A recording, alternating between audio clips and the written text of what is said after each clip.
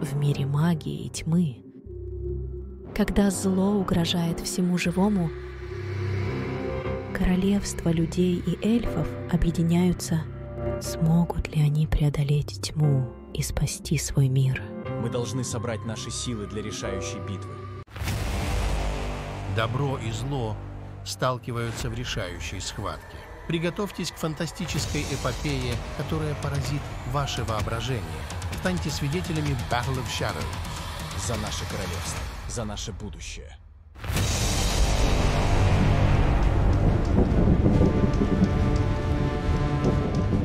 Хочешь создавать такие же классные видео? Тогда смотри. Я шаг за шагом покажу, что и как делать. Полностью бесплатными методами.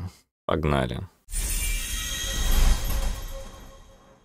Переходим на сайт gravitywrite.com, ссылка доступна в описании, и жмем либо справа вверху, либо слева внизу кнопку Start for Free. Логинимся с помощью Google аккаунта.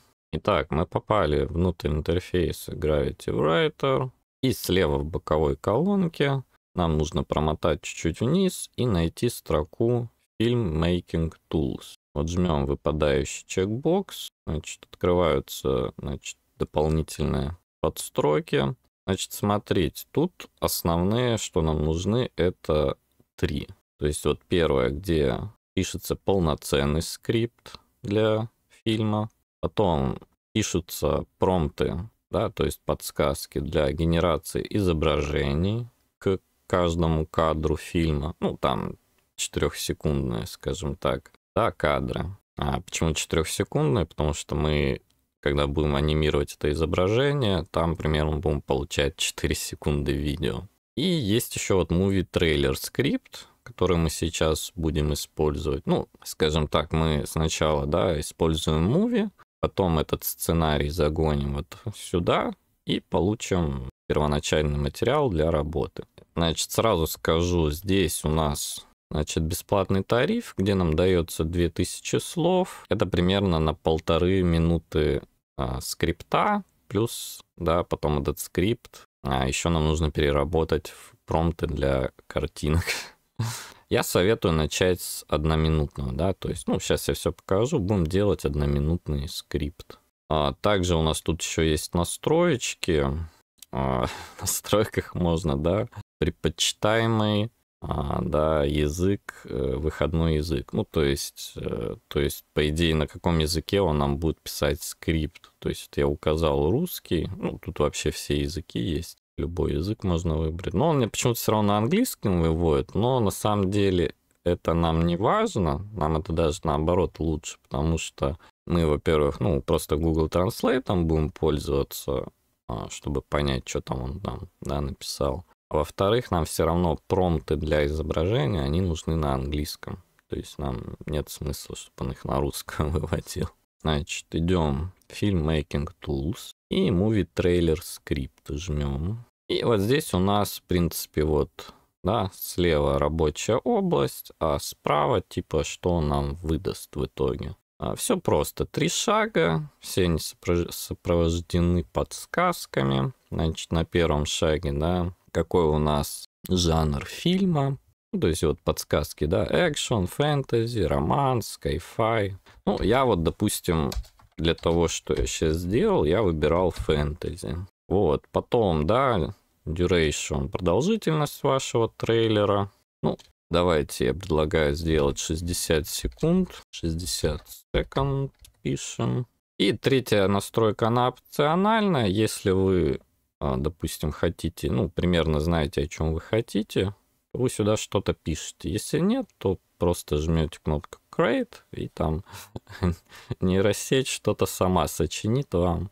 Ну, я в данном случае делал приписку. Ну, давайте, во-первых, откроем Google Translate, да, значит, с русского на английский. То есть, ну, допустим, фэнтези я там хотел, чтобы, да, ну, я кратенько указал, что, значит, я указал подсказку, да, армия нежити могущественного некроманта угрожает захватить мир.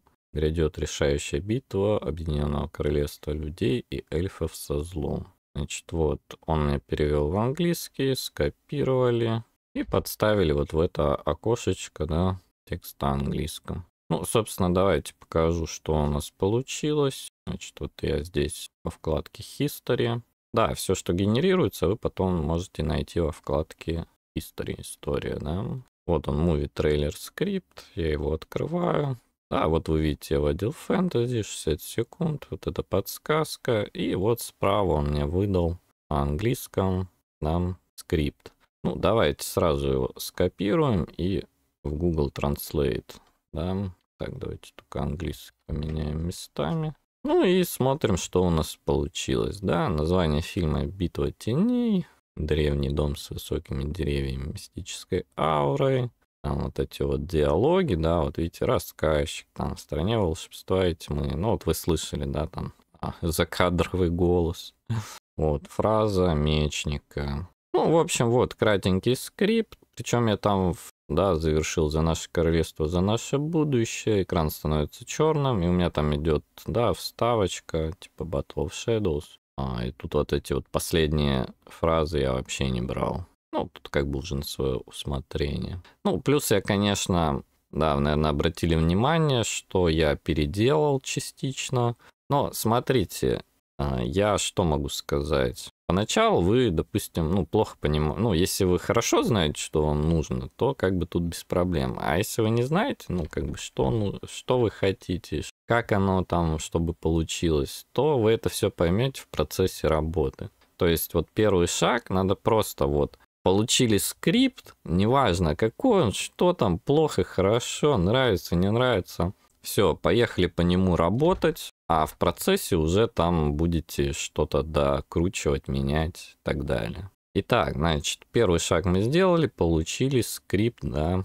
Значит, смотрите, второй шаг, мы его скопировали, снова идем в FILMMAKING Tools, и вот Image Generation Prompt, да, жмем. Ну, опять же, да, здесь мы в первой строке фэнтези. Да, вот тут уже стиль фильма, да, то есть 3D-анимация, 2D-анимация, там аниме может какой-нибудь или реалист. Ну, мы возьмем реалистик, да. И вот этот скрипт, что мы сделали, да, сгенерировали скрипт-трейлер, сюда просто вставляем весь. То есть вот он, весь вставили. И жмем кнопку Create Content. И все, он нам справа выдает промпты для создания изображений. Ну, давайте я сейчас вам покажу. Они у меня уже сгенерированы. Да, я снова иду в History. И вот он, AI Image Generation Prompt. Да, вот и видите, да, все я тут точно так же сделал.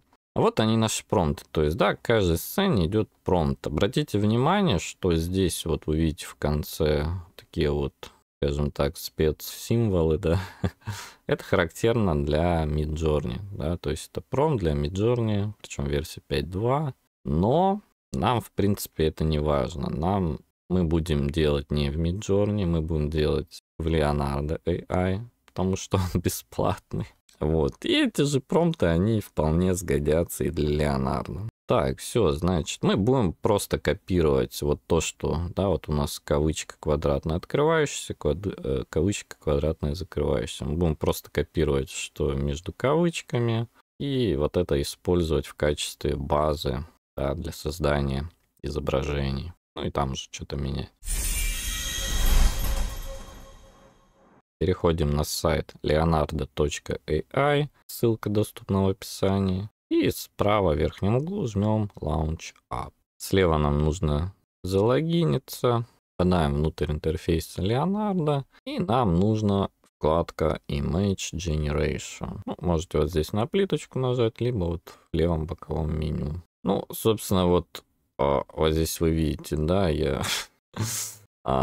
помимо того, что генерировал изображения, да, мы в Leonardo также будем делать и видео из наших изображений, да, то есть следующий шаг. Наверное, вы видите, да, что в большинстве случаев тут какая-то ерунда получается при анимации, да, какие-то деформации неестественные, особенно что-то с мечами никак не это. Либо он нам просто, видите, да, типа такое отдаление делает, какие-то эти, а сами фигуры не двигаются. Потом, значит, чтобы само изображение удачно поймать, тоже нужно много генераций сделать. Да, то есть видите, тут какую-то... Так, сейчас я вам покажу. Да. Ну вот, кстати, да, если тут не какие-то рога в шлеме. Так, давайте я сейчас поменяю аккаунт, зайду там, где у меня есть кредиты. Да, в чем прелесть? Почему Leonardo AI? Потому что, во-первых, бесплатные 150 кредитов, которые возобновляются каждый день. Причем мы можем использовать несколько аккаунтов. Вот я, чтобы сгенерировать вот это все, я с 10, ну, даже больше, чем с 10 аккаунтов одновременно. Причем я их менял, да, просто вот, грубо говоря, внизу, да, вот тут нажали логаут, залогинились с нового аккаунта, там, с Google, просто на почту я создавал. Причем я это все делал с одного и того же IP, никаких VPN-ов, ничего не менял. И, как ни странно, Леонардо на это все не ругался. Хотя раньше ругался, насколько я помню, когда там мультиаккаунты начинаешь, да, эксплуатировать. Да, у меня есть версия, почему Леонардо перестал ругаться, потому что у него многие его все передовые функции, да, вот там в Image Generation, типа там Alchemy V3, там еще там Photoreal, ну, короче, всякие его прибамбасы крутые, они все на платном аккаунте. А типа такой базовый функционал, оно все на бесплатном. Но, что самое интересное, нам вполне достаточно этого базового функционала. Плюс, что самое важное, да, вот эта функция motion, да, создание видео из изображения, ну, то есть анимация изображения, она также доступна на бесплатном тарифе. Вот. И никаких там дополнительных функций на платном нет. Но это пока. То есть, да, вот это вот motion. Есть, конечно, такой вариант, что в какой-то момент, ну, скорее всего, они какие-то дополнительные фишки для motion введут, и они будут доступны только на платном тарифе. А на бесплатном, типа вот обычный, там, без всяких настроек motion, там, где мы только скорость анимации можем менять, все. Ну и даже этого нам достаточно, потому что мы просто делаем кучу генераций и ловим то, что нам нужно, да, условно говоря, перебором. Вот. Поэтому, если вдруг вы смотрите это видео, и тут что-то там... Ну, я не думаю, что они отключат motion на бесплатном тарифе совсем. Так, ладно, давайте сейчас покажу вам настройки.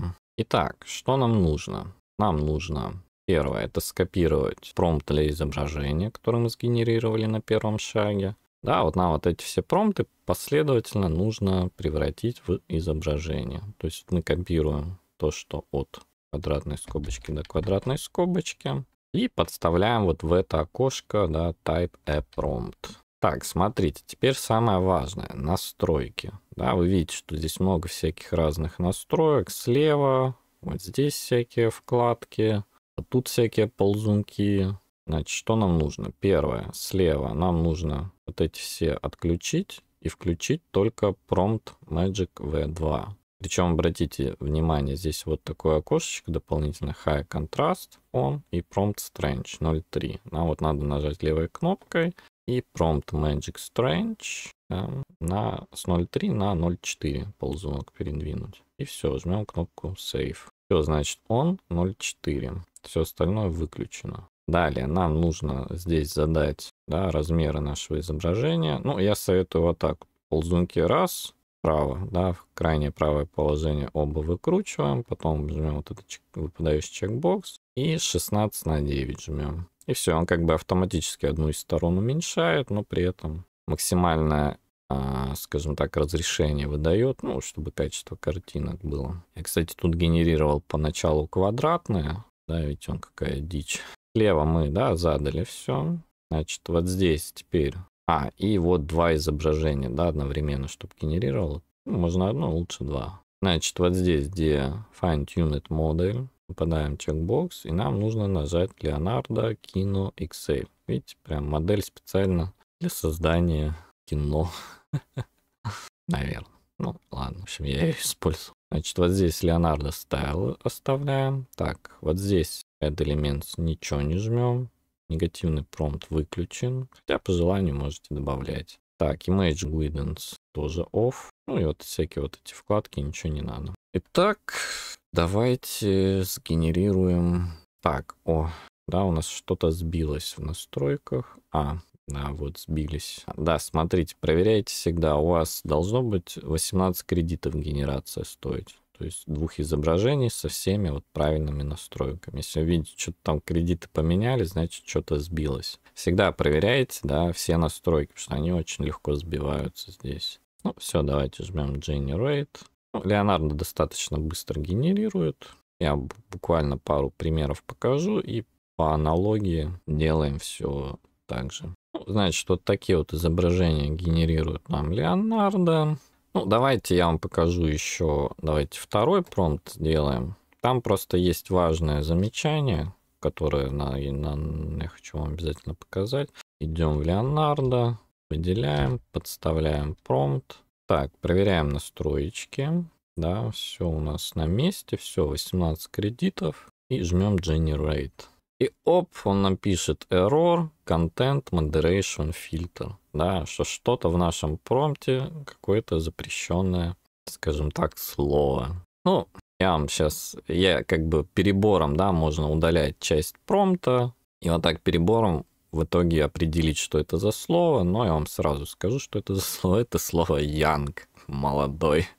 Я, честно говоря, не понимаю, почему оно под фильтр попало. Но вот это оно. То есть мы его просто удаляем. Какая нам разница, да, swordsman, мечник. Какая нам разница? Молодой он там, не молодой. Все, жмем Generate, ждем. Так, собственно, вот нам Леонардо сгенерировал. Да, мы видим тут какая-то дичь опять. В плане вот с мечами он вообще косячит, да, с лицом более-менее все нормально, а вот куда этот там меч воткнуть? Типа он держит, ладно, вот в той руке там, и то непонятно, что он держит, но это вообще жесть какая-то. Да, и тут жесть, какой-то кинжал в лицо. Короче, надо просто много-много раз генерировать и в итоге ловить изображение, которое будет вас устраивать, которое без какой-то откровенной дичи. Либо, конечно, пытаться через негативный промпт как-то это, но давайте это вот в следующий раз будем с этим возиться. Так, собственно, я думаю, идею вы поняли, да, вот это, собственно, шаг второй. Итак, вот все промпты обрабатываем, да, закончились кредиты, там, зайдите с нового аккаунта, либо подождите сутки, они у вас восстановятся. Для более быстрой работы советую все-таки несколько аккаунтов. Потому что, один он очень быстро заканчивается, тем более, когда мы сейчас будем делать motion. Motion стоит 21-25 кредитов, там надо много раз делать, да, анимацию, чтобы споймать хорошую. Поэтому тут как бы надо запастись аккаунтами на свое усмотрение. Сколько у вас времени вы можете на это все выделить и так далее. Шаг номер 3. Где мы наши изображения превращаем в видео, то есть анимируем изображения. Почему Leonardo AI? Опять же, то, что бесплатно, да, то, что там каждый день 150 кредитов, можно несколько аккаунтов, это все понятно. Но, это, кстати, существенный аргумент. Почему? Потому что, допустим, вот взять ту же ElevenLabs, да, она стала... если там в Дискорде, по-моему, нет ограничения, если на сайте, то там 3 видео в день, да, и там особо с мультиаккаунтами не поиграешься. Даже не в это дело. То есть, почему именно Leonardo? Потому что здесь у нас, я около 10 нейросетей топовых сравнивал по качеству, да, анимация изображения, то есть создание видео из изображения, и по совокупности критериев Leonardo, прям топчик. Почему? Потому что, во-первых, он делает качественную анимацию. Да, он там не всегда сложно угадывать, делает ее рандомно, но мы благодаря перебору ловим какие-то хорошие, скажем так, анимации, да. Во-вторых, очень существенный момент. Leonardo не накладывает водяного знака. Да, то есть нам не надо будет потом что-то там обрезать, что-то, какой-то ерундой возиться. В-третьих, Leonardo делает достаточно качественный, да, он там битрейт достаточно высокий, 24 фрейма в секунду, да, FPS. И, да, там как бы выходной размер не сильно высокий, но мы потом это все в последнем шаге поправим. Вот. То есть, вот прям Leonardo, прям молодцы, вот. Прям я их хвалю, вообще респект, Леонардо, ребята молодцы. Ребята, пожалуйста, не забирайте, да, возможность генерировать видео, да, анимировать изображения на бесплатном аккаунте. Итак, ладно, давайте. В общем, смотрите, что нам нужно. Чтобы анимировать изображение, нам нужно навести на него, и вот здесь вот такая вот кнопочка Generate Motion Video. Жмем на нее. И все, вот он нам, да. Ну, у нас тут на самом деле мы можем только играться ползунком Motion Strange, да, то есть сила анимации. Ну, как быстро будет меняться изображение, условно говоря. Я советую, вот он, да, по дефолту 5 нам дает, и как бы на самом деле выше этой 5 я не советую лезть, да, там 6, 7 и так далее. Почему? Потому что степень, скажем так, хаоса, да, она будет усиливаться. И нам, чтобы поймать крутую генерацию, то есть там еще надо будет перебирать еще более кучу видео.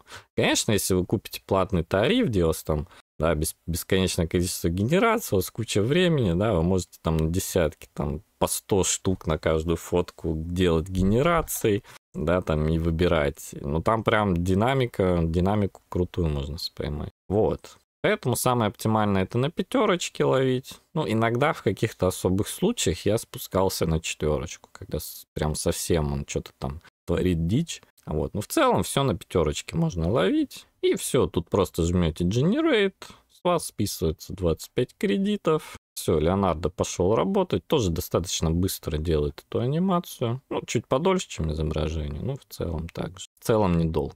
Так, у нас завершилась наша анимация изображения, да, генерация видео. Ну, вот таким вот образом, да, мы получаем видео из картинки. Ну, слушайте, даже вот для первой, да, анимации вполне неплохо. Да, я думаю, можно это взять на вооружение.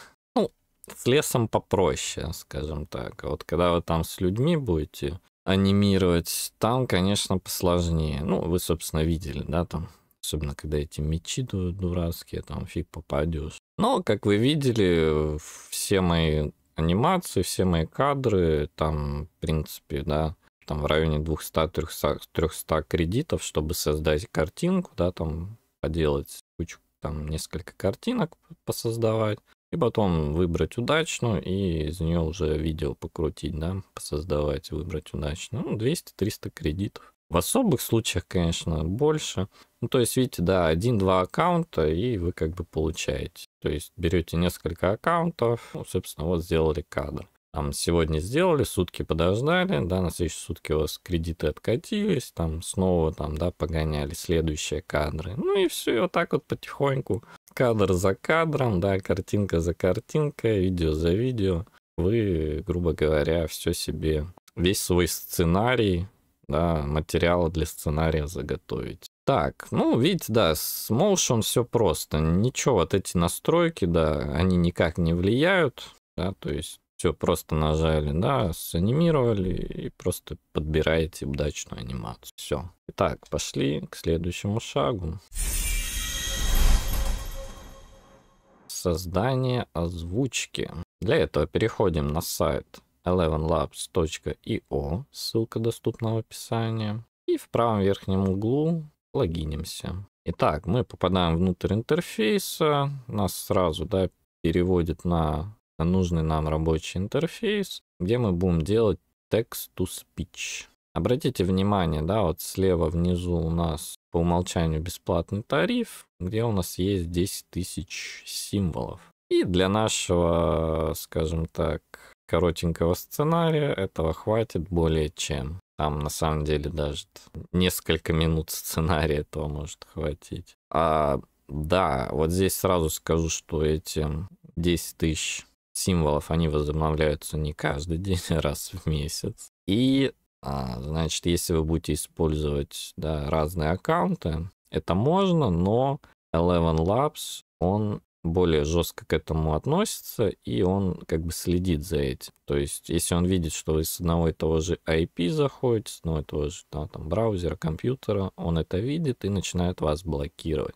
Поэтому я рекомендую, что если вы будете, да, ну, во-первых, поэкономнее, то есть, ну, нам для создания вот этого сценария хватит одного аккаунта. Но если вам вдруг не хватит, то Если вы будете создавать новый аккаунт, то включайте VPN хотя бы, меняйте IP, пытайтесь себя обезопасить, а то иначе вообще блок получите и все.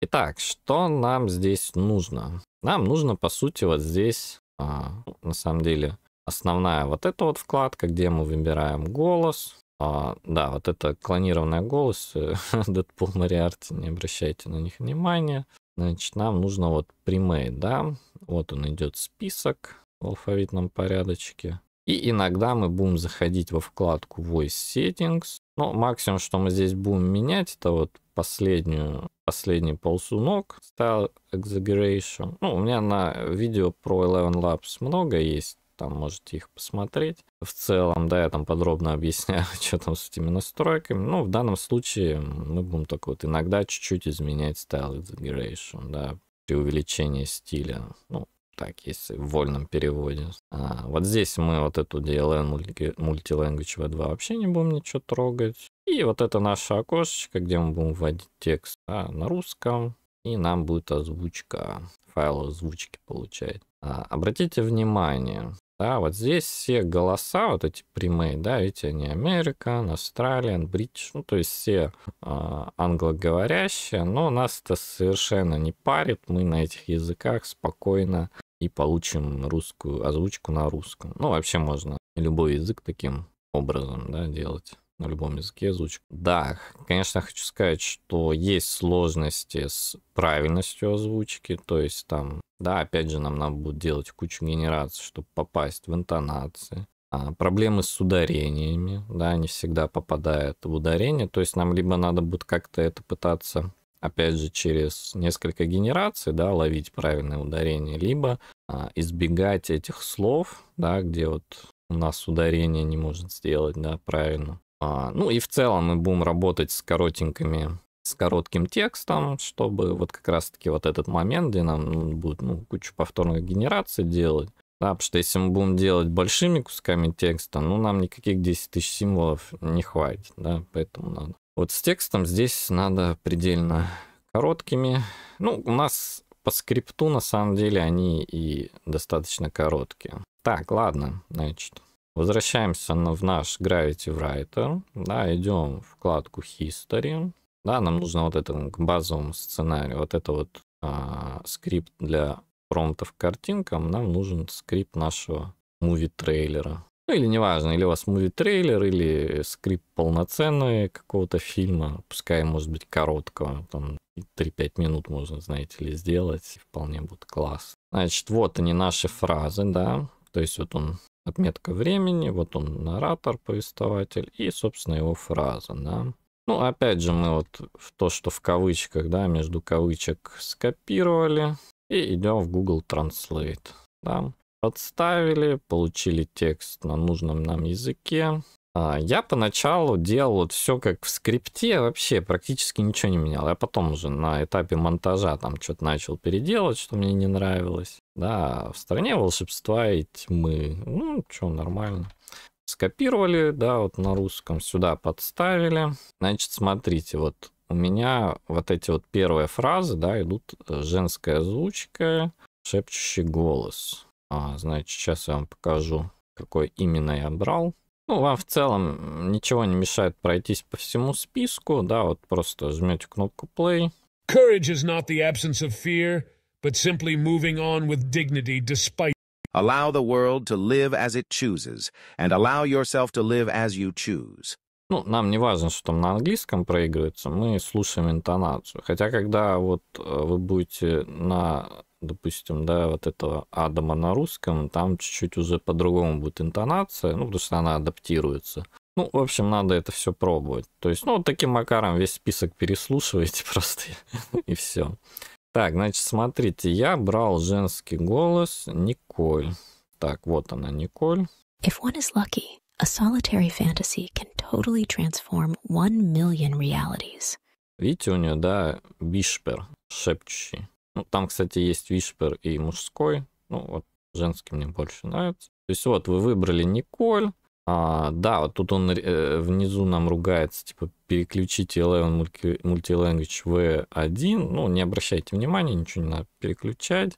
И смотрите, как я и говорил, вот Voice Settings, да, от нижний ползунок Style Exaggeration. Так, я его ставил на 10%. А все остальные вот стабильно. Так, что тут вообще нам... Так, у нас тут немножко какие-то кривые настройки. Так, давайте перезагрузим. Так, смотрите, должно быть первый ползунок Stability 50. Все правильно. А вот этот вот второй ползунок Clarity плюс Similarity Enhancement, он должен быть не 25, а 75. Вот. Вот, 75 его двигаете. Все, Style Exaggeration 10%. Вот тут как раз вот надо небольшой процентик задавать, чтобы путем, да, повторных прокруток генерации нам подбирать то, что надо. Так, все, значит, Николь выбрали, настройки задали, все, текст вставили, и внизу жмем кнопку Generate. Он достаточно быстро генерирует, сразу В проигрывает. стране волшебства и тьмы. Снизу слева кнопку Play можно повторно прослушать. В стране волшебства и тьмы. А справа вот, да, такая иконочка загрузки, на нее жмете, и этот файл загружается. Так, ну я бы еще все-таки покрутил генерации, может что-то, ну, получше, да, нам надо. Так, вот тут видите, у нас, да, кнопка закрылась вот этим менюшкой. Ну вот справа-слева вот этой стрелочкой мы раз скрыли, да, и оп, открыли. Ну, скрыли, нажали Generate. В стране волшебства и тьмы. Что-то не очень. Давайте еще раз. В стране волшебства и тьмы. Ну, видите, да, чуть-чуть интонация изменилась. Ну, собственно, вот таким макаром вы делаете. Ну, давайте еще возьмем, да. Вот я покажу, значит, каким голосом я, да, swordsman, мечник. Значит, вот его фраза. Значит, сейчас я вам покажу. Значит, это был голос Джош. Значит, ищем Джоша нашего. Вот он, Джош. As an organizer, I start from where the world is. As it is, not as I would like it to be. Вот такой вот голос. Значит, выбираем Джош. Значит, voice settings. Так, первый 50%, второй 75%, все правильно. И style exaggeration я тут на 20% выкручивал. Что видите, тут красная область. Плюс он не говорит нам, что нам на V1 переключать. Ну, то есть это более совершенный голос, который на V2 хорошо работает. Вот тут смело 20% можете ставить. Так, значит, фразу скопировали, значит, в Google Translate подставили, скопировали русский и сюда подставили. Вот, мы должны собрать наши силы для решающей битвы. Ну, кстати, можно там, не знаю, восклицательный знак поставить или там троеточие. Да, он как бы на это реагирует тоже. Так, ну давайте жмем Generate. Мы должны собрать наши силы для решающей битвы. Ну, слушайте, вот с первого раза вполне неплохо, да. То есть все. Значит, вот туда вот этот нажали, панелька вышла, и кнопочку Download нажали. Все, у нас на компьютер сохранили. И все, вот так вот последовательно все фразы озвучиваете, да, подбираете это, удачный вариант загружаете. И в итоге получаете набор, да, звуковых файлов, которые мы потом, так сказать, видеофайлы с аудиофайлами будем монтировать. Так, ну, тут вы поняли. Значит, перейдем к следующему шагу, где когда мы делаем motion, да, вот это где у нас воин крупным лицом, у нас он губы не анимирует. Нам нужно отдельно делать анимацию губ, да, чтобы, ну, как бы естественно выглядело, что он что-то говорит, и как бы там, да, губы должны же двигаться как. Переходим на сайт thinklabs.so, ссылка доступна в описании, и жмем вот здесь либо Try for Free по центру кнопку, либо Launch Up справа сверху. Также логинимся с помощью Google. Итак, мы попадаем внутрь интерфейса ThinkLabs, и здесь все просто. Вот мы сразу на лип-синк попадаем. Ну, смотрите, у них тут пока что кроме лип-синка ничего и недоступно. Значит, смотрите, здесь все просто. Вот нам нужно загрузить upload, да. Нужно загрузить видеофайл и аудиофайл. Также можно тут как через YouTube какие-то URL. Но мы делаем, у нас есть прямые исходники на компьютере, мы их будем подгружать. Значит, ну, жмем левый, либо drag and drop. Причем не важно, что вы первое, грубо говоря, видеофайл или аудиофайл, он прекрасно определит, что где. значит, где воин, где он просто без, скажем так, да, у него нет еще мимики губ. И закидываю аудиофайл. Мы должны собрать... Значит, все, вот видеофайл, аудиофайл, да. И вот здесь еще внизу у нас есть select модуль. Смотрите, у нас стоит по умолчанию Sync 1, но есть еще Sync 1.5 бета. Я ее тестил, и она почему-то хуже результат дает. Но вы попробуйте. Может, на момент просмотра видео, да, они уже что-то переделали, там, улучшили. И есть еще модуль, ну, она почему-то вообще у них не работает. Ну, тоже вы на всякий случай проверьте, вдруг она заработала к этому моменту. Ну, вот мы, да, оставляем по умолчанию Sync 1 и по центру жмем кнопку Submit. Все, нейросеть пошла работать, нужно немножко подождать. Да, вот он нам внизу, да, видео с 1. Закрутил. Так, вот получается, здесь было сначала pending, да, то есть мы ожидали, а сейчас уже пошел процесс. Ну, так как эта нейросеть бесплатная, и, видимо, тут она еще в активной разработке, то идет, ну, очередь, да, существует определенно. Все, значит, у нас completed, да, зелененькая. Значит, жмем, смотрим, что получилось. Ну, вот давайте сразу, у нас вот original видео, да, обратите внимание на губы. Видите, он ими не шевелит. Так, значит, вот наше аудио. Мы должны собрать наши силы для решающей битвы. И вот то, что мы получили на выходе. Мы должны собрать наши силы для решающей битвы. Да, конечно, не вполне естественная, да, вполне естественная анимация губ, да, синхронизация с речью.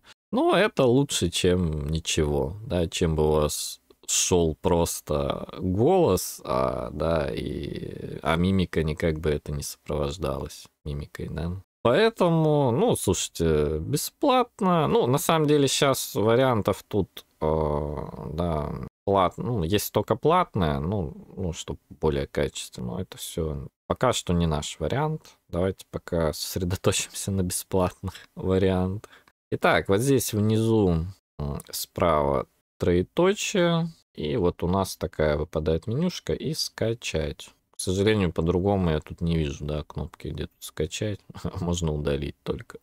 Даже кнопка share. Ну, может через копий-линк открыть. Ну, неважно. В общем, вот, троеточие, скачать. Ну, собственно, все. Это был 5-й шаг. И переходим к нашему 6-му шагу, основному монтажу, где мы все, что вот мы нагенерировали, нам теперь надо это собрать, так сказать, да, в единый, смонтировать единое видео. Плюс, опять же, нам надо музыку там, да, наложить, какие-то эффекты, ну, это все музыкальные эффекты, ну, это все по желанию. У кого на что хватает фантазии.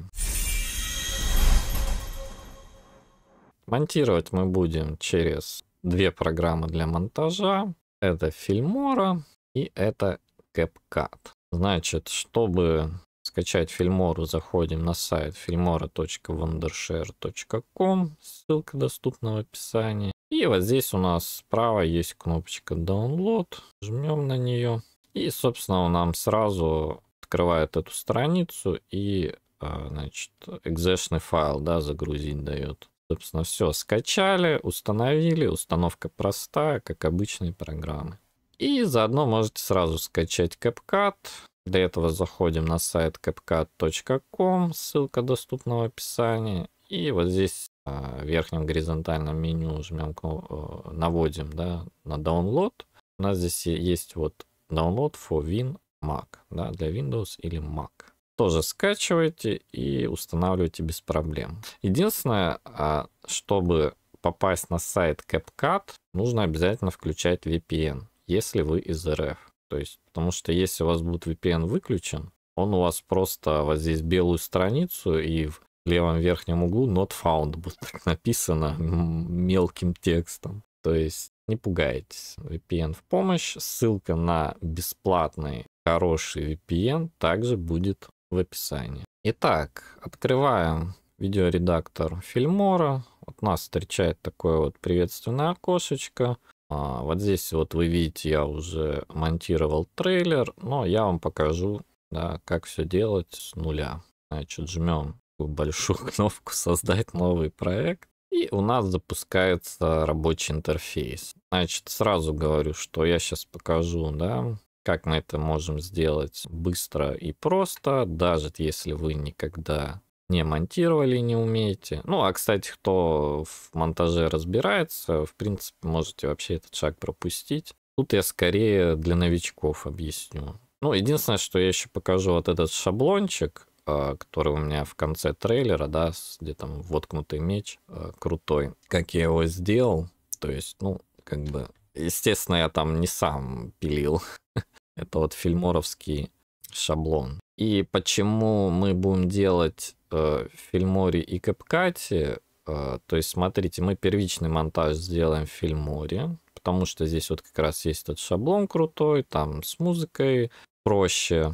Да, ну, кстати говоря, сразу вот покажу. Значит, смотрите, музыку я буду брать, которая доступна прямо в фильморе, но если вы хотите, да, вам нужно больше музыки, больше, скажем так, да, чтобы потом ее использовать в монтаже, то вот я рекомендую сайт pixabay.com, ссылка доступна в описании. Здесь мы можем найти вот как раз-таки, да, много разной музыки, которая доступна бесплатно и для коммерческого, да, для коммерческого использования тоже разрешена. Ну, там синематик, да, какой-нибудь вводите, вот он там вам 12 тысяч, да, находит. Видите, no copyright, то есть без лицензионных прав, ну, то есть свободно в использовании. То есть все, значит, тут спокойно слушаете, что вам надо, подбирайте, справа вот download есть. Музыку, какие-то эффекты, да, то есть что тут вот sound effect,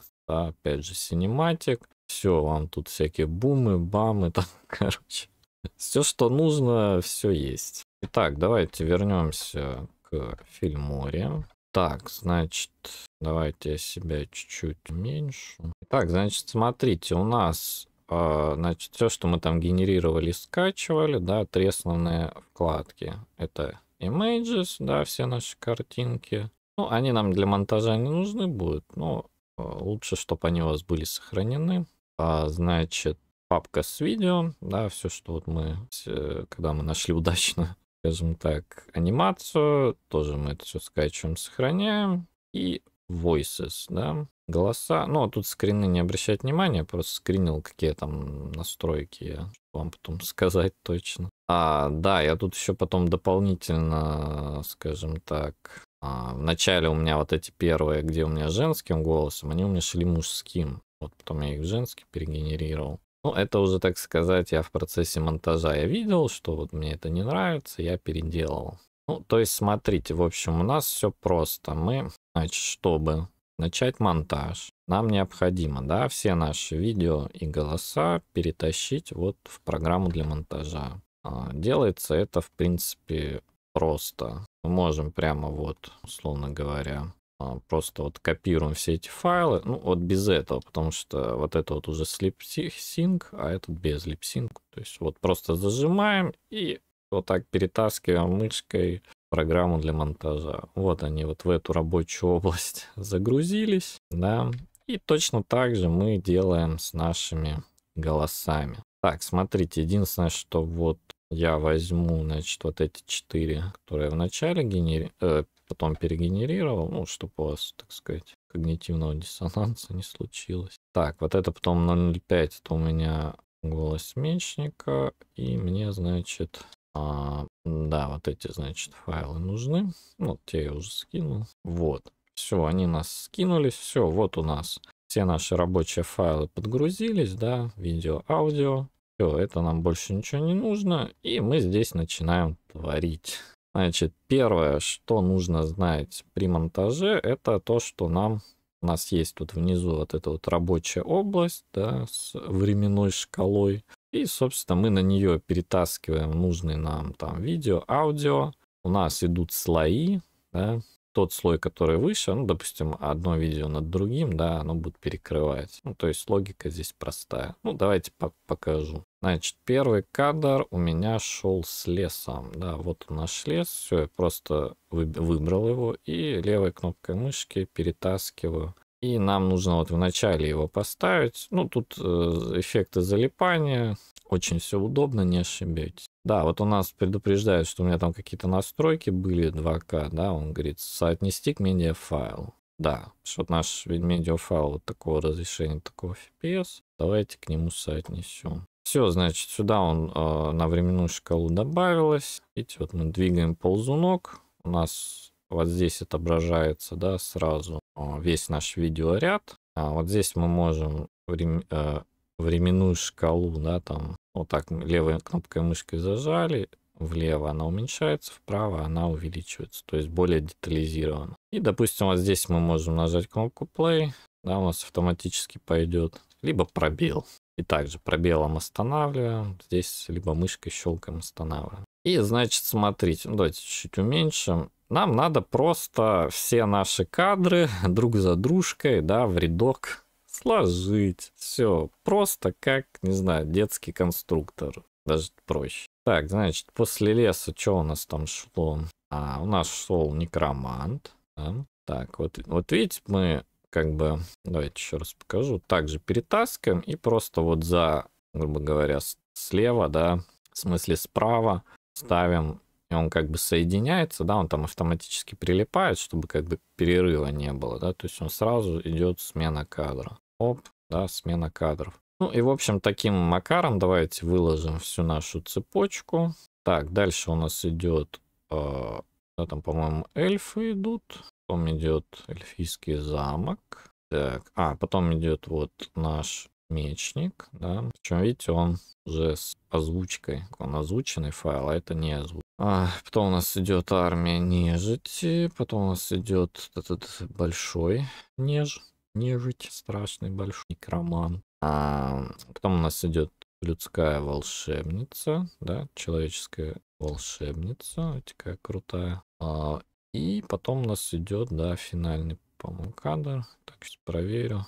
Да, тут финальный кадр, где мечник там якобы некроманту по башке дает. Так, ну ладно. Ну, в общем, вот, все, мы просто выложили нашу дорожку. Значит, все, кнопкой play она проигрывается, да, они просто идут друг за другом, и все. Значит, мы уже на самом деле можем склеить все это в единое видео, да, там без музыки. Значит, нам нужно нажать кнопку экспорт в правом верхнем углу. Значит, здесь, значит, имя, да, там какой-то задаем рандомное, да, тест, там трейлер у меня называлось, там куда сохранить, да. Так, пресеты, ну, пресеты тут можно ничего не менять. Вот смотрите, формат должен быть обязательно MP4, значит, потом разрешение, ну, правильно, пользовательское. Мы можем, правда, заданное там какие-то выбрать. Нам в данном случае у нас будет пользовательское. Видите, оно подстроилось под размер видео, то есть 1024 на 576 и частота 24. Единственное, что вот здесь качество выбираете высокое. Да, оно будет чуть-чуть там больше весить. Вот. Ну и остальные настройки, резервная копия нам не нужна. Там в облаке, да, это все не надо. Ну, короче, тут все оставляем как есть. Включить кодирование видео с ускорением GPU. Ну, типа оно быстрее делается. И нам только кнопочку экспорт остается нажать. Он нам быстренько смонтирует все видео целиком. Так, ладно, продолжим монтаж. И смотрите, аудиофайл. То есть все просто. Значит, нам нужно их внизу расположить под видеофайлами, да, то есть строкой ниже. Ну, это как бы по стандарту они ниже располагаются. И соотнести, да, с моментами видео. То есть, ну, давайте вот, допустим. Смогут ли они преодолеть так. королевство людей, когда зло угрожает в мире магии? Вот он, первый наш аудиофайл. В мире магии и тьмы. Ну, смотрите, видите, я его расположил под видео, но я бы на самом деле его рекомендовал расположить чуть-чуть. Да, вот просто мы его мышкой перетаскиваем. Ну, тут, правда, иногда вот эти ползунки дурацкие мешают, он начинает прилепляться туда, куда не надо. Но можно всегда вот к этой нашей основной красной линии прилепляться, да, то есть вот вы ее, допустим, сюда поставили, и оно, видите, у нас он прилепляется левым краем к ней. То есть я, допустим, ставлю эту озвучку по центру видео, то есть чтобы он не с первой секунды видео, да, нам эту озвучку, а там какой, в смысле не с нулевой секунды, а с первой секунды, да, ну то, что получается. В мире магии и тьмы. Да, то есть видите, он, да, так Где нам нужно, там он и расположил. Ну, кстати, можете вот временную шкалу расширить, и тут проще будет работать, да, чтобы поточнее все это делать. Я не буду показывать всякие там манипуляции сейчас сложные, да, там видите кучу настроек, все эти аудио, видео можно там крутить, вертеть. Сейчас вот базовый монтаж для тех, кто никогда не монтировал. Все, значит, идем в следующий аудиофайл. Когда зло угрожает всему живому. Ну, кстати говоря, вы вот этот последовательность, да, по вашему скрипту, я забыл сказать, смотрите, просто я уже все знаю. Ну, на самом деле, если вы обратите внимание, я чуть-чуть нарушил эту последовательность. То есть изначально я ее выложил по скрипту, да, то есть вот эти последовательность файлов. Потом я посмотрел ее всю, мне что-то не понравилось, я их начал просто менять местами, как мне казалось, что вот так вот лучше будет. И все, и тут как раз уже у вас включается ваш креатив. То есть вы там поменяли кадры. Потом я смотрю, да, у меня вот здесь вот женская озвучка шепотом. В мире магии. А была изначально, я сделал просто мужскую, без шепота там вообще. Я думаю, блин, ну что за фигня? Это явно, ну как бы так некрасиво. Вот, и я пошел, перегенерировал уже вот эти файлы озвучки, да, потому что я уже знал, что я хочу, да. То есть и вы вот как раз на этапе монтажа вы начнете понимать, что вы хотите. Поэтому делайте сначала в лоб. Вот я вообще вот что получил, вот вообще отключил там, как говорится, вообще не вникая, все, тупо пошел. Потом вы в процессе это все сами поймете, чего вы хотите. И скорректируете как надо. Так, ладно, значит. Когда зло угрожает. Вот он второй файл, соответственно, вот этот второй аудиофайл располагаем под следующим, да, видео, кадром. Вот что у нас получается. В мире магии и тьмы. Когда зло угрожает всему живому. Вот видите, как гармонично. Так, давайте следующий. Королевства людей и эльфов объединяются. Так, значит, этот сюда выкладываю. Смогут ли они преодолеть? Вот этот я сюда делал. Смогут ли они преодолеть тьму? Так, смотрите, вот тут, значит, момент, как редактируем. Вот видите, он как бы этот аудиофайл, он заходит за... Да, он чуть длиннее, чем видео, и он залазит уже на следующий, там, где у нас воин что-то говорит. И это как бы два звука наложатся друг на друга. То есть смотрите, как это будет. Вести свой мир. Мы должны... Свой мир. Мы должны... Видите, она еще не успела договорить, этот уже начинает говорить. Но мы видим, что вот у нас здесь есть пустое пространство, да, в аудио. Мы можем его просто подрезать. Смотрите, как обрезать. Вот вы выбрали, да, аудиофайл, вот он обвелся белой рамочкой, и вот наши вот эти ножнички надо нажать. Ну, то есть, да, вот мы навели, да, визуально мы видим, вот где вот здесь нету звука. Мы так, оп, видите, он отрезался. Ну, как бы, да, вот здесь отрезался, и мы можем либо вот так, здесь еще раз вот этот кусок отрезать, и типа вот у нас, да, получается вырезанный кусок, и нажать кнопку Delete, или правое вот здесь удалить. Все, типа мы удалили эту пустоту, а вот этот кусочек, он теперь как отдельно, мы его просто, да, влево пододвинули, и, скажем так, все, у нас звук не заходит на голос следующий. Ну, давайте вот посмотрим, что получилось. Смогут ли они преодолеть тьму и спасти свой мир? Мы должны собрать наши силы для решающей битвы. Вот, видите, все как классно получилось. Так, ладно, давайте остальные, значит, докидаем, да? За наше королевство, за наше будущее. Так, вот этот у меня в конце шел, точно я помню. Ну, я, кстати, вот здесь их пронумеровал, видите, 0,38 это секунды, которые в скрипте шли. Ну, чтоб не запутать. Смогут ли они преодолеть тьму и спасти свой мир? А, вот это, кстати, не тот файл. Приготовьтесь. Вот это как Смогут раз ли они... файл, да, мужской озвучки, который я переделал в женский. Приготовьтесь к приключению, подобного которому нет ни у кого другого. Так, вот это я здесь, по-моему. Этим летом станьте свидетелями Battle of Shadows. Этот сюда я делал. Ну, там единственное, вот этим летом я убрал, да. То есть вот он у нас идет. Этим летом станьте свидетелями. То есть смотрите, тут надо поймать. Станьте свидетелями. Видите, вот где заканчивается этим летом, начинается станьте свидетелем. Ну, как правило, вот в таких, да, впадинах. Станьте свидетелями. Мы просто сюда нашу вот эту чикаем. Так, оп, все, этим летом убрали. Станьте свидетелем. У нас просто станьте свидетелем. Так, и... Приготовьтесь к фантастическому. За наше королевство, за наше будущее. Приготовьтесь. Так, что-то... Приготовьтесь к приключению. Ну, по-моему, все, да, вот так. Приготовьтесь к приключению, подобного которому нет ни у кого другого. Так, потом вот это сюда передвинем. Станьте свидетелями Battle of Shadows. Какой-то у меня еще там файл был, да? Смогут ли они преодолеть? Приготовьтесь к этим летом. Приготовьтесь к приключению, подобного которому приготовьтесь к фантастической эпопее, которая поразит ваше воображение. Вот этот у меня был файл в начале. Так. Готовьтесь к приключению, подобного которому... Значит... Приготовьтесь к фантастической эпопее, которая поразит ваше воображение. По-моему, вот этот я убрал, да, на финальном. Приготовьтесь к фантастической эпопее, которая поразит ваше воображение. Ну, ладно, давайте, допустим, этим летом оставим. Этим летом станьте свидетелями Battle of Shadows.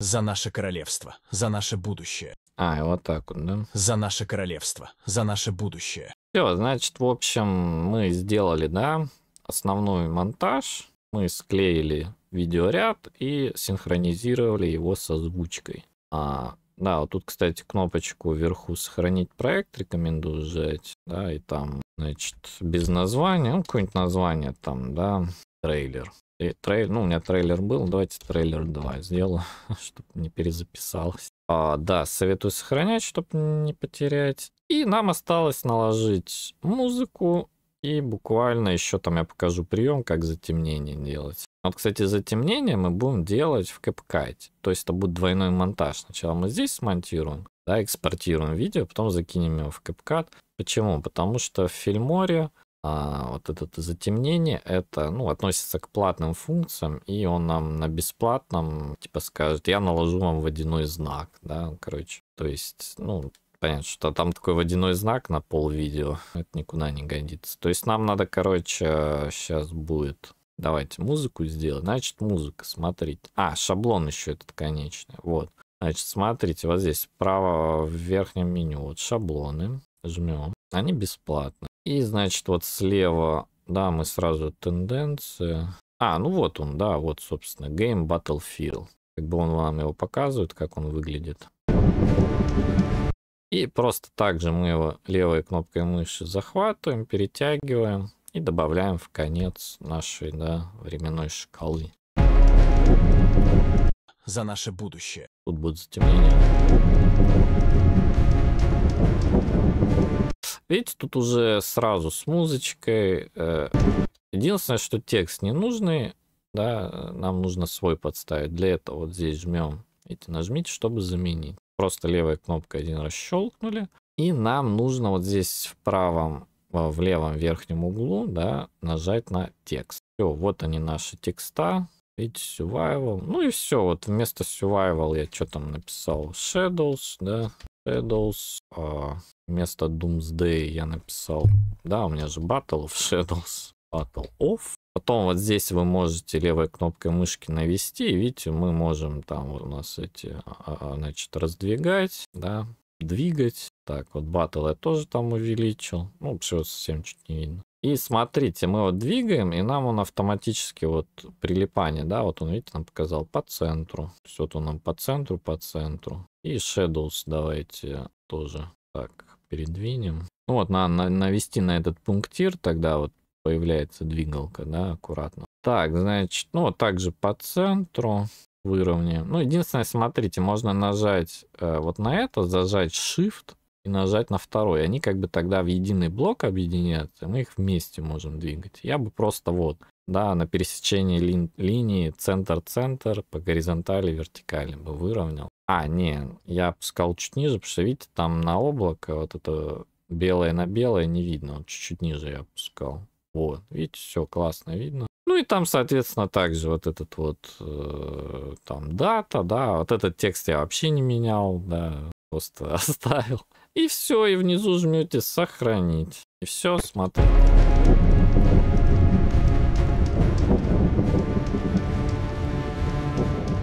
Ну, не круто ли? То есть, ну, вот такой шаблон, да, вот, ну, а вот так вот сделать его самому, ну, это замучай. Ну, блин, это уже профессиональная вещь, как бы. Вот. Ну, также вот в шаблонах здесь много всяких профессиональных тоже штук. Ну, вы, наверное, в моих, кто смотрел мои предыдущие видео, видели, да, наверное. Вот такой.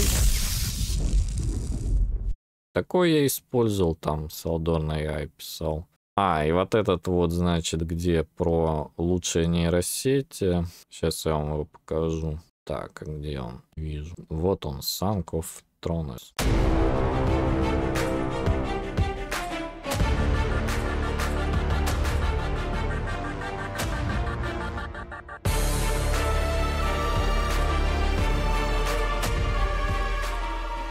Ну, вы видите, да, я там текст менял, и вот здесь вместо вот этой картинки я себя подставлял.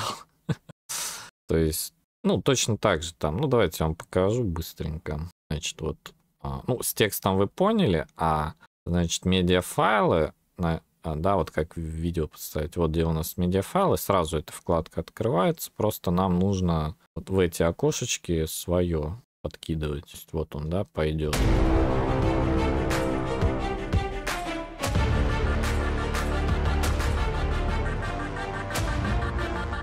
Видите, просто подставилось. Ну, и таким макаром, как бы, что угодно можете подставлять. И да, кстати, здесь еще можно вот вместо, по-моему, вот этой картинки тоже, да, она меняется. Ну, короче, вы поняли. Эпический трейлер фильма 02. Все, короче, значит, вписываем эпический трейлер. То есть сейчас он нам его найдет. Вот он. Ну и вот эту вот звездочку, да, жмете, чтобы она такая как бы полная была, и тогда он у вас в моих в избранных, да, сохранит. Так, ладно, значит, удалить. Давайте вернемся к нашему монтажу. И нам осталось музыку. Осталось музыку наложить, и все. Так, смотрите, я вам сейчас сразу покажу, какую музыку я накладывал. Значит, я брал... Значит, ну, вот здесь сверху выбираем аудио. Вот у нас, ну, вверху аудио, слева music. И нам, давайте промотаем вниз, и вот синематика, да. Так, идет. Вот здесь можно, да, расширять, ну, чтобы они в два ряда просто были. Значит, первое, что я брал, значит, это было вот Epic Sci-Fi трейлер. Ну, я его там нарезал, правда, да, и он у меня шел. Ну, то есть я как изначально делал? Я его просто в начале, вот, да, ну, он располагается ниже, чем ряд с озвучкой, да, следующим рядом. Просто выкатил в начале вот так вот, потом долго слушал, там переслушивал и опытным путем. Так, вот здесь вот это вот старайтесь не двигать, потому что... Да, это уменьшение звука децибел. Но если вдруг что-то подвигали, Alt-Z или вот эти вот стрелочка, да, вот вперед-назад, как бы всегда можете вернуть. В общем, нам надо, ну, давайте уменьшим чуть-чуть, то как-то сильно. В общем, потом я где-то опытным путем, вот у меня она так была расположена, где-то вот с середины вот этого кадра у меня шло. Плюс я там подрезал, короче говоря, Ну, в общем, тут как бы идею, я думаю, вы поняли, да, как резать я вам показывал, выбрали, раз там. Кстати говоря, можно вот, вы обрезали, и можно вот захватывать края и просто тянуть края, они будут уменьшаться, увеличиваться. Нам не обязательно двойную вырезку делать. Вот так за края даже в некоторых случаях, в большинстве случаев удобнее. Так, и вторая музыка, то есть я их всего лишь 2 использовал. Это была вот Undertale.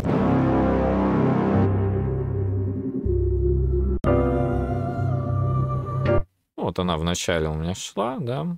Так, значит, смотрите, я бы единственное, что расположил бы ее еще, наверное, рядом пониже, чтобы, так сказать, ну, во-первых, они пересекаться могут, а во-вторых, ну, удобнее так работать. Потому что когда вы в один ряд пихаете, оно начинает, вот смотрите, допустим, сюда оно раз, и все уехало, да. То есть, видите, оно как бы... Потому что она не знает, как это соединить, потому что это не помещается в этот отрезок, и оно просто начинает сдвигать. Так, давайте вернем назад.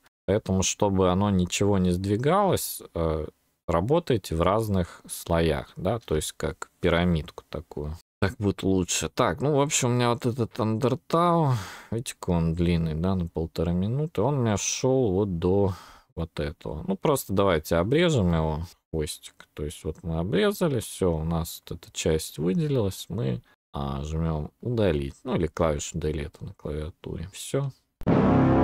В мире магии и тьмы. Да, кстати, значит, смотрите, существенная настройка. Видите, как получается музыка громкая и голоса не слышно. В мире магии и тьмы. Нам нужно приглушать музыку во время того, как говорит голос. Но теперь это делается проще, нам не нужно что-то там вырезать этот звук. Мы просто вот жмем на аудиофайл, да, вот где наш голос. Значит, справа появляется боковая панелька с настройками. И нам нужно вот этот вот ползунок приглушения аудио. Я ставил его на 40%. Вот сразу показываю, как я делал. И вот мы применили, и давайте посмотрим, что получается. В мире магии и тьмы. Видите, в момент, когда говорит голос, все остальное аудио приглушается. Ну, давайте вот еще с этим, да, также выбираем, также чекбокс. Ну, вот это вот сейчас, обратите внимание, да, второй звуковой файл. Также на 40% его ставим. Ну, и все остальные также. Когда зло угрожает всему живому, королевство людей. Можно выбрать, да, просто выделить все файлы вот через Shift. Shift зажимаете. Так, пинг, все их выбрали, и разом им всем, да, вот эту настройку можно применить, 40%, и не париться. Людей и эльфов объединяются. Смогут ли они преодолеть тьму и спасти свой мир? Мы должны собрать наши силы для решающей битвы. Так, значит, ну, да, у меня вот здесь было затемнение небольшое, и тут сразу, да, у меня вот этот эпик трейлер. Он начинался сразу с этого. Так, значит, это мы как бы подрезаем, да. И что у нас получается? Вот так вот получается. И у меня еще было затемнение вот здесь.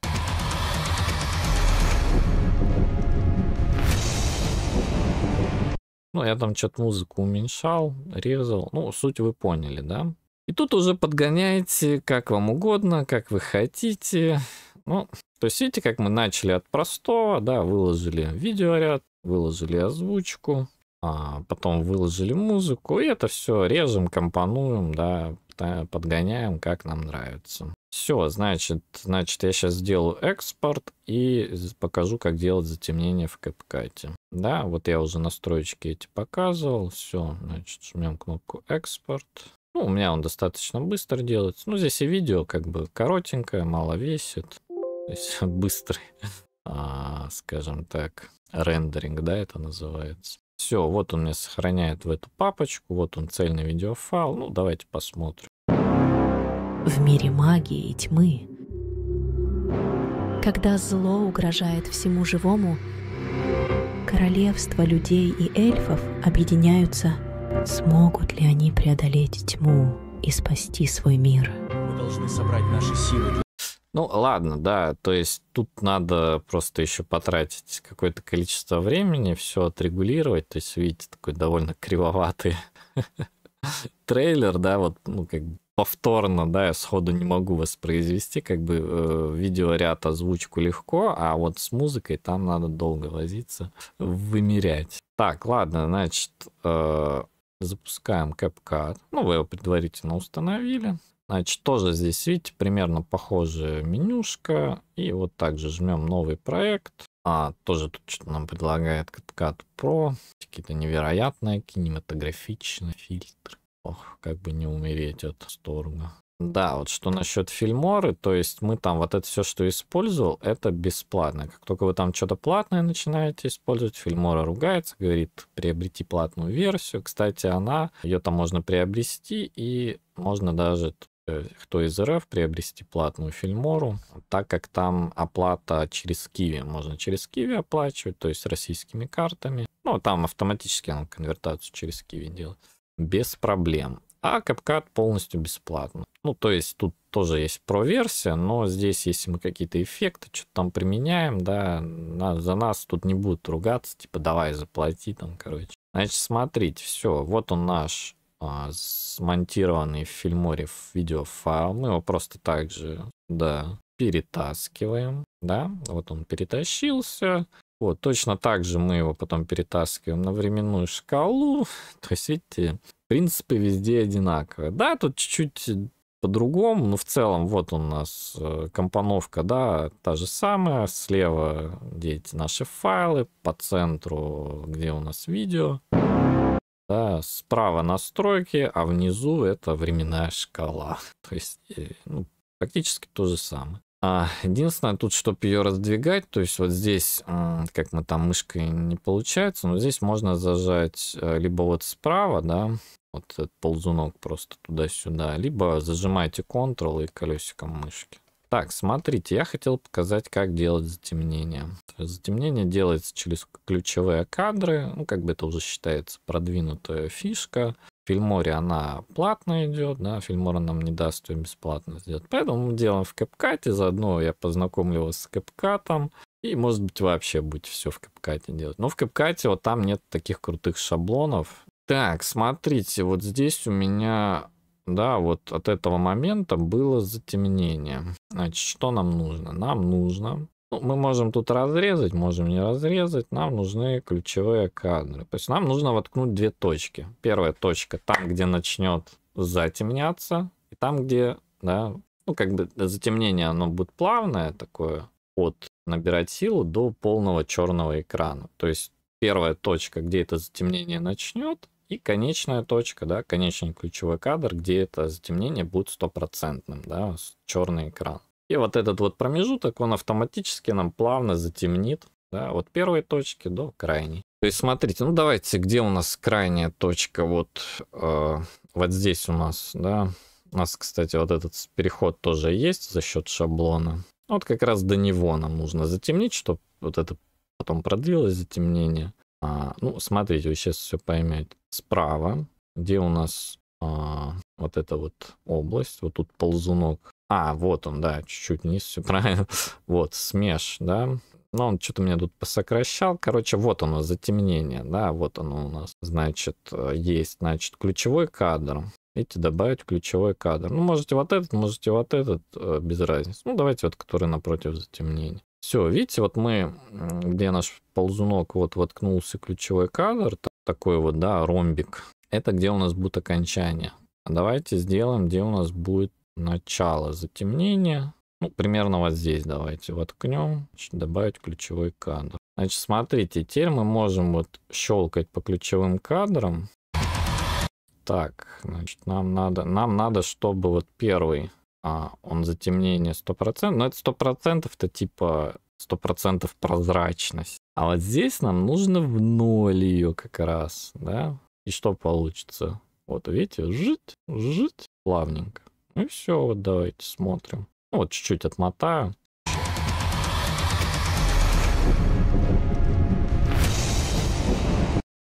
Так, что он нам там затемнил потом все. Не, придется тогда все-таки резать. Давайте, значит, режем. Вот тут обрезка, кстати, она тут на этой нет ножниц, она вот здесь слева, да, видите, вот такое разделение. Потому что этот ключевой кадр, получается, он продолжает до конца всего видео, поэтому, да, давайте подрежем. Так, смотрим еще раз.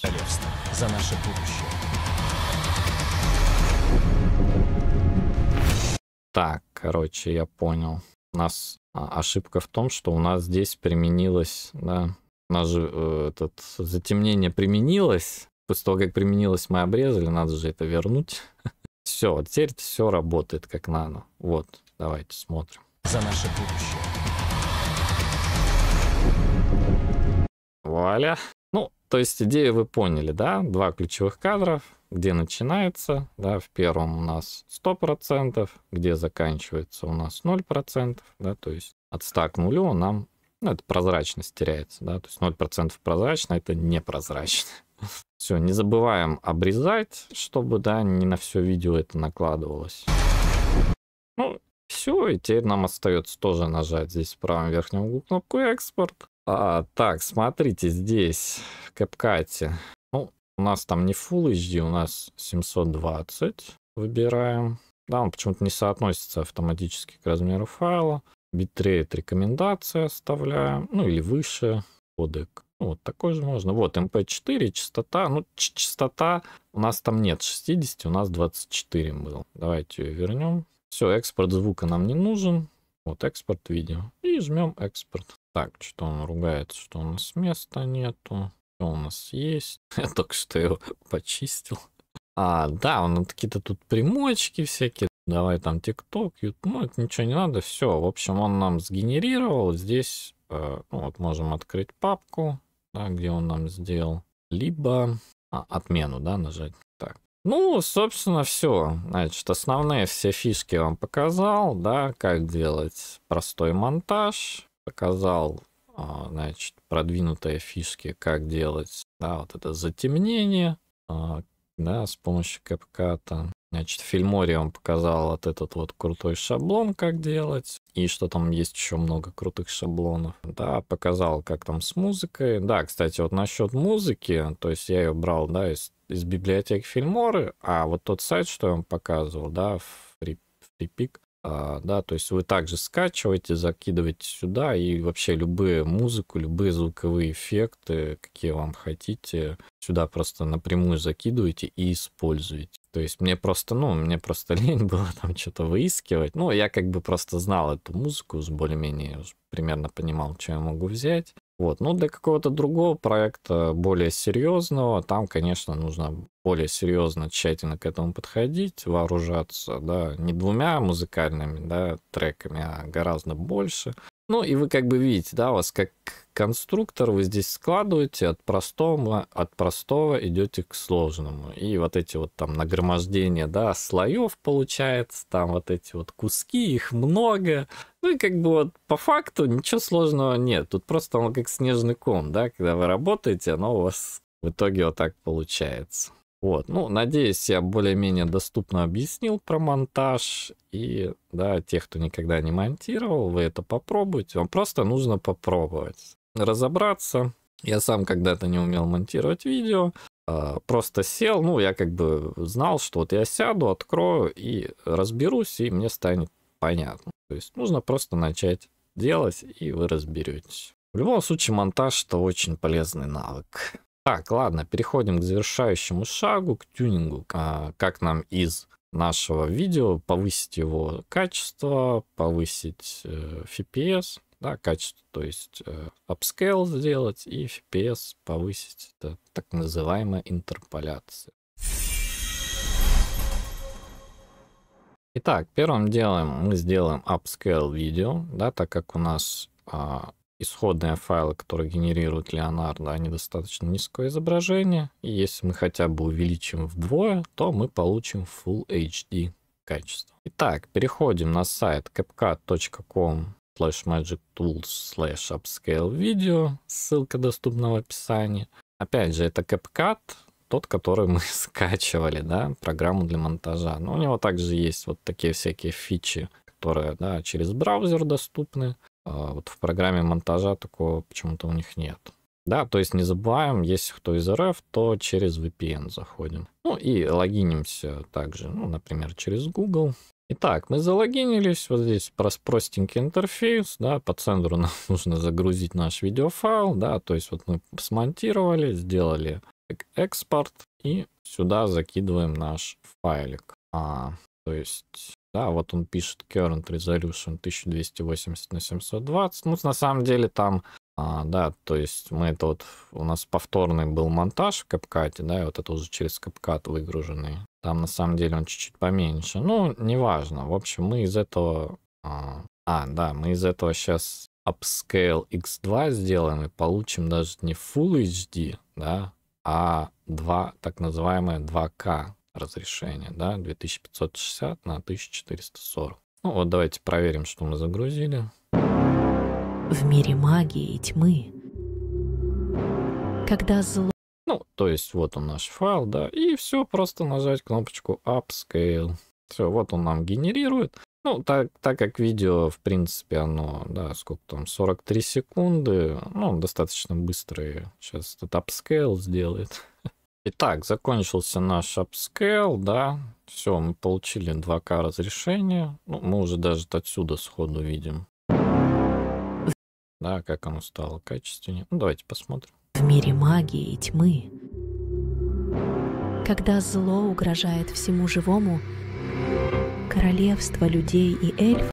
Ну, слушайте, бесплатный апскейл просто бомба. То есть, ну, CapCut, конечно, как бы в силу того, что у него и программа для монтажа бесплатная, и вот такие всякие полезные фишки, ну, это прям бомба. Но, как видите, мы используем несколько инструментов, мы не как бы на каком-то одном не останавливаемся. В целом их еще больше, конечно. Это только вот я показываю, как бесплатно сделать. То есть представьте, какие возможности с платными инструментами. Так, и нам остается скачать это видео. Значит, в правом верхнем углу жмем кнопочку «Экспорт». И вот здесь справа, да, видите, он там прилагает Share, но нам нужно вот в самом низу Download. Жмем на нее. И все, нам предлагают вот на компьютере выбрать, где сохранить. Сохраняем, все.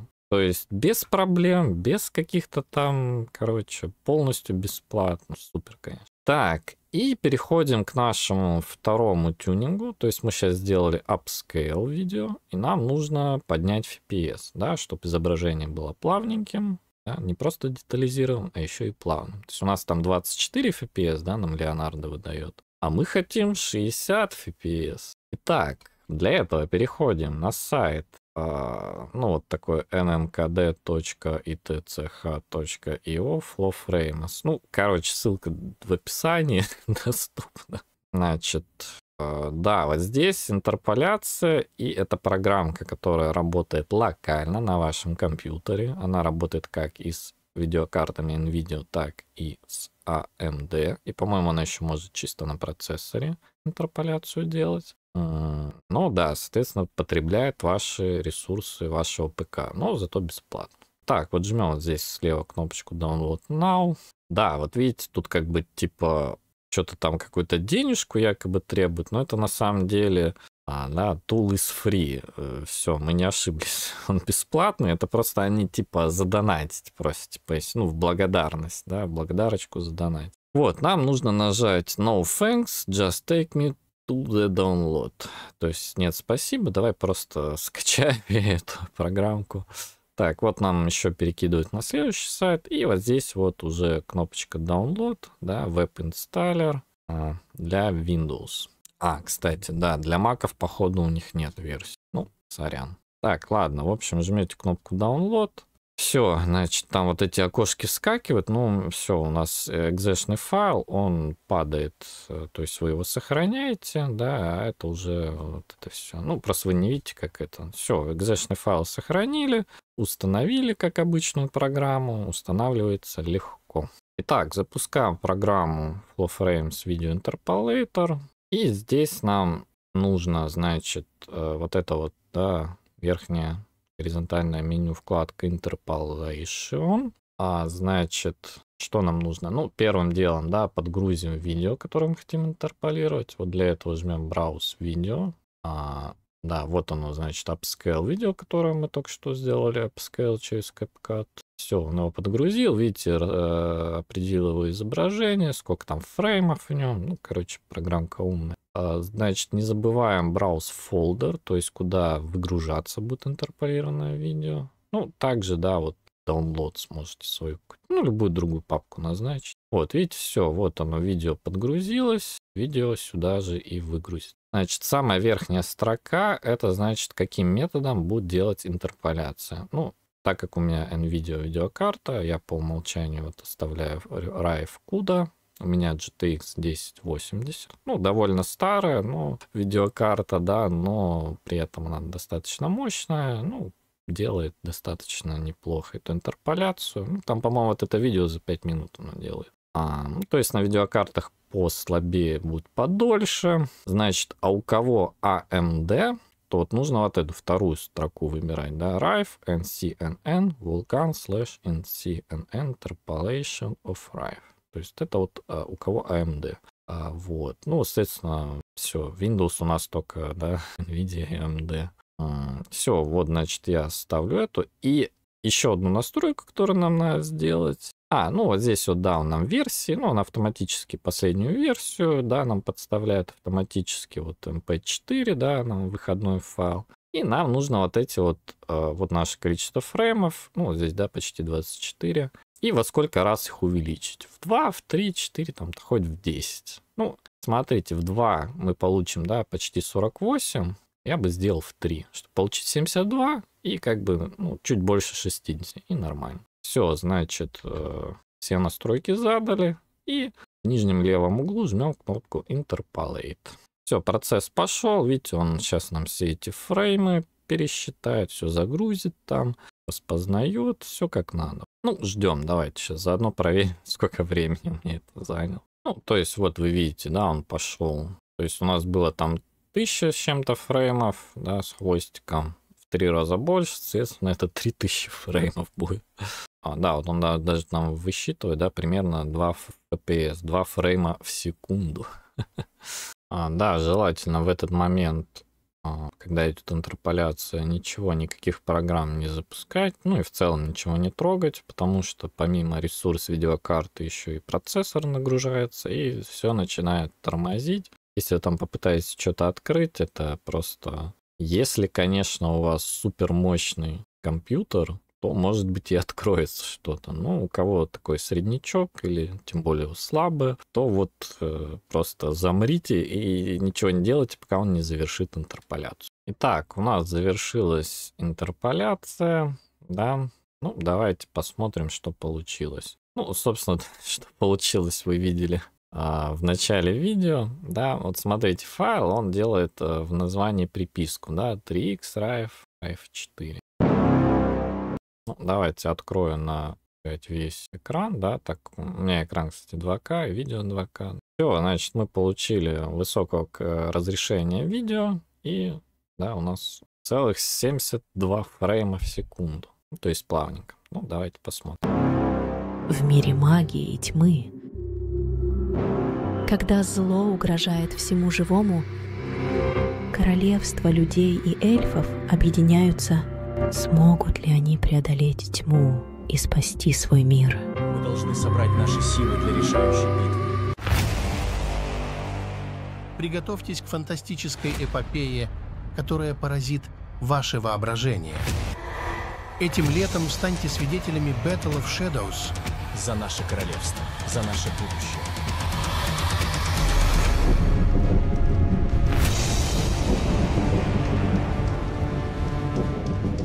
Ну, то есть, да, это, конечно, черновой вариант, видите, как бы, да, я собрал его при вас.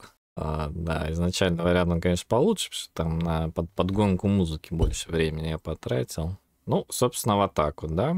На выходе получаем достаточно качественное видео. Ну, понятное дело, что до Warner Brothers и до полной реалистичности нам далеко, но обратите внимание, да, что это было полностью бесплатными методами получено.